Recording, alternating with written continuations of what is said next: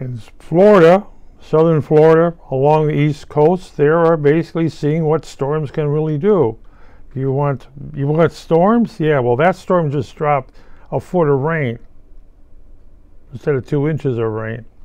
And that is the problem. Streets that were never flooded before now are flooded.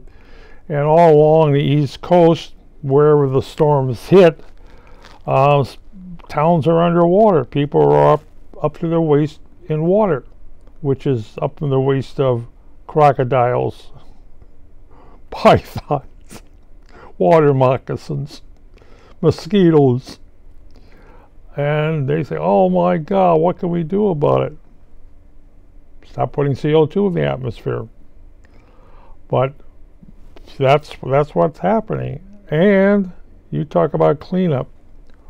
Yes, you don't need a storm surge per se. You just need rain being driven by high winds.